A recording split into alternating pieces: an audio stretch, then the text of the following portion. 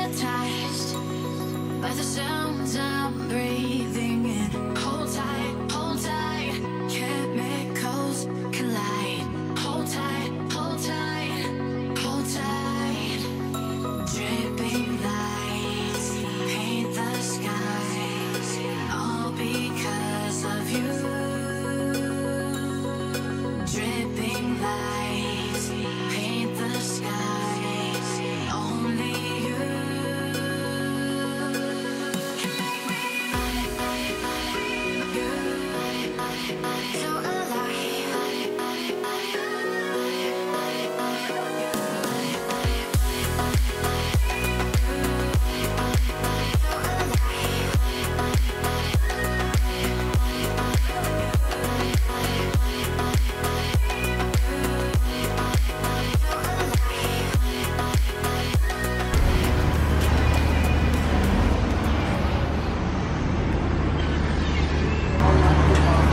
%30 off. The store looks beautiful, you guys. What's it called?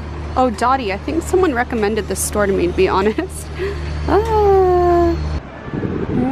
Old school building, Target. Let's go.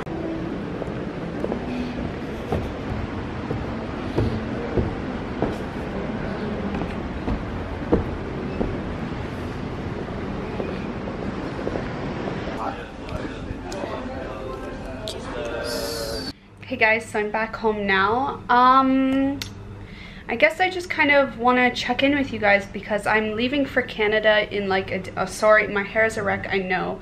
This literally is bedhead and my roots are growing in quite a lot. I have to do them, but I think I'll do them in Canada because there's so much more selection for L'Oreal, like hair colors and hair colors in general in Canada. So I've been like waiting out for that, and then I'm gonna do like a dark gradation blend so that my roots can grow out nicely.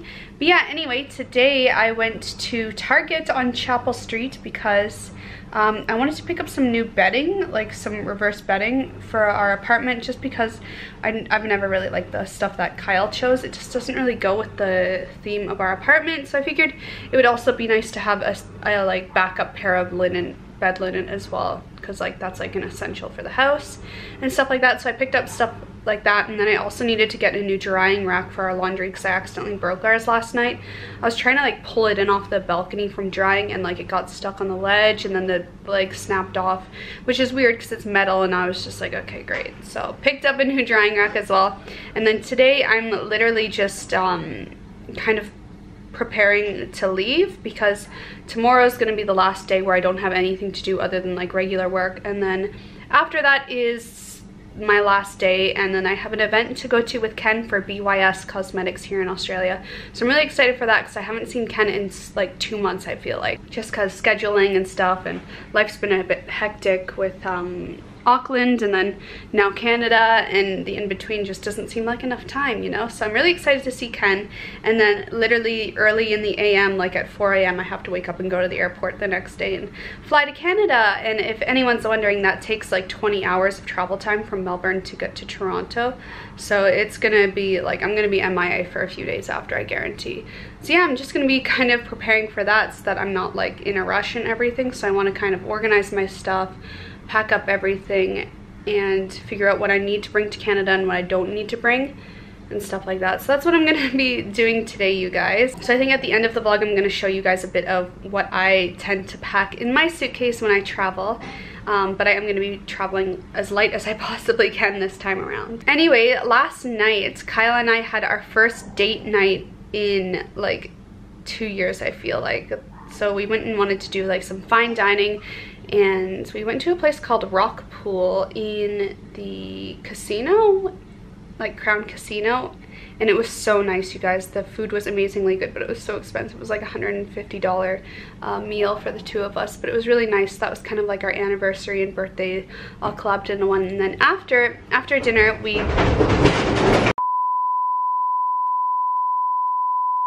oh my god, you guys, so here I am trying to like explain my beautiful date night, and the washing machine starts flying everywhere. Why? I guess it like over time it just went off balance and it didn't have like a grip on the ground. That was scary. Why do I always have this bad luck with like washing machines and stuff? Everything, I swear to god, whenever something goes wrong, it's always to me, and nothing ever happens, like nothing bad ever happens to Kyle, but if it's me, everything's gonna go wrong. So anyway, after our wonderful romantic dinner, on that note, we went to the Lui Bar cafe, not cafe, oh my god, see now my mind's a mess. We went to Lui Bar, which is like a really fancy lounge where you can see the whole skyline of Melbourne, and he's been wanting to take me there for like months, but we just didn't have like the appropriate time to do it, so we finally did it together, and it was really nice, and overall was like an amazing night. So yeah, it was just beautiful. So that was the scenery that I showed you guys, so amazing. Then we just came home and watched some episodes of TV shows like Game of Thrones, and then went to bed, so it was really, really nice. But yeah, anyway, for the rest of today, I'm going to show you guys what I'm packing to go. I need to shower, and these roots, like I haven't seen them in camera yet, and they're just atrocious, I'm sorry. But yeah, that's what I'm going to be doing for the rest of today, and getting some work done, so let's go do that now. So I'm pretty much done packing, because realistically I'm not really planning on bringing a lot to Canada other than stuff I want to bring home and leave at home. So I'm bringing my old MacBook because I just don't use it anymore. It's too slow to use Photoshop or anything other than email. So I'm just going to bring that home and leave it there. Then I'm also bringing my old Nikon DSLR camera and all the lenses that go with it, because in Japan I bought that Lumix GH4, so I use that now instead. I'm also going to bring my 1 bottle of Bondi Sands tan so that I can tan when I'm at home, and then a pair of running shorts because I want to run while I'm at home as well, because I know I'm going to be a bit bored. I'm going to be there for a month. And then I'm also bringing the wonderful picture books that Emily and Taylor and Charla made for me as my going away present, because I just want to make sure they're safe and at home. Then I also have these Sailor Moon postcards that I bought from the Sailor Moon exhibition, 20th anniversary exhibition that was in Tokyo when I first arrived to Japan. I bought so many of these. They're just stunning. Just like all the artwork, like some of the original artwork on there. How did I say that? Yeah, it's just artwork. It's pretty. And then I'm also bringing like random clothes. So below here I have the Liz Lisa parka jacket that I know for a fact I won't be wearing here, because like winter is already in the middle and it's getting warmer, and it's just not cold enough here for heavy winter jackets, so it's kind of redundant or pointless to have it. And then I'm also bringing the Vitamin Tree mask from I'm From, as well as the Vitamin Tree water gel, because I want to review them in September, so I'm going to bring those along as well. And then I have my heated blanket from Japan that I had on my bed because it doesn't work here, and I accidentally popped the converter I have, like I blew it by accident, so I can't use it here. And it's not cold enough either, like you don't need it here. And then here I have all my Pokemon cards I collected in Japan as well. I'm going to bring those home. And then just like random clothes, so this shirt and a Liz Lisa skirt I never wear, but I want to keep it just in case I want to wear it. So I figured I'd bring that back, and if I don't wear it, I don't know, maybe my sister will. And then a hat I got in Japan that I don't really like that much, and I know I won't use here, because once again, not cold enough. And then I think I'm going to bring this little cardigan as well. And then this shirt, just some summer clothes. And then I figured I'd bring more clothes I don't wear. So I have this really long jean dress shirt type thing, and I never wear it, so I figured I'd bring that home as well. And then just a couple pair of shorts, because I can't remember what shorts I have at home, and I feel like I brought my only shorts with me while I traveled. So I'm bringing those too. And then this flowy thing, cardigan, what do you even call this? I'm bringing that because it's nice and light and good for summer. And once again, like when I moved to Japan, I'm pretty sure I did a huge closet wardrobe purge at home, and I just gave all my stuff to donation. So I actually have no idea what kind of clothes I have at home. Then I'm bringing this shirt as well, because like I'm gonna be there for just over a month, so I'm not too sure if like there'll be any events with my friends and my sister, and just in case they want to go out. I don't know.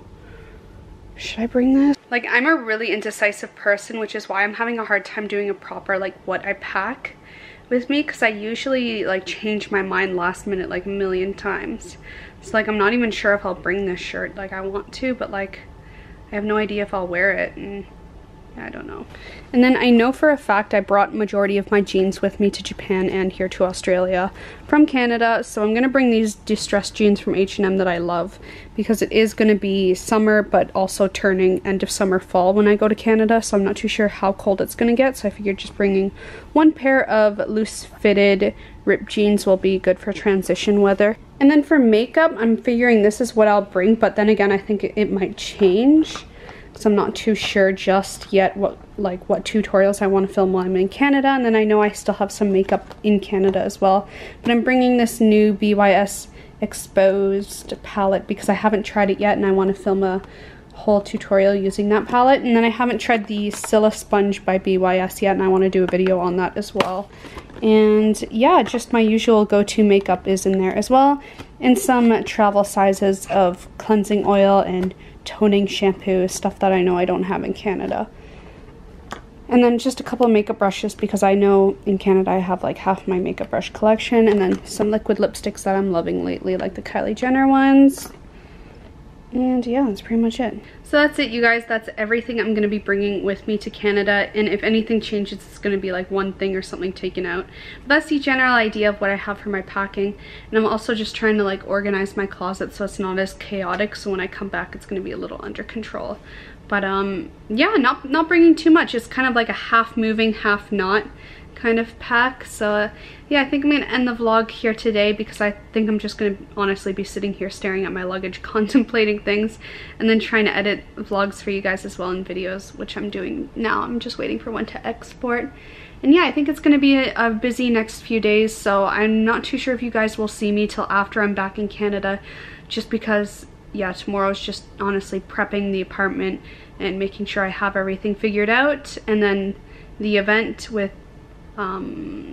Ken, and then I leave the early AM that day. So I honestly don't think I'll have time to vlog again after that, other than if I do vlog the event. Well, yeah, I probably will vlog the event, but you guys probably won't see it till I'm back in Canada, if that makes sense. So yeah, either way, I hope you guys enjoyed this vlog, and I hope you enjoyed seeing mine and Kyle's little snippet of our date. It was really nice, and some cool scenes of Melbourne. Remember to thumbs up this video if you enjoyed it, comment down below, and of course subscribe if you're not already subscribed to see my daily life. And I will see you guys next time. Bye.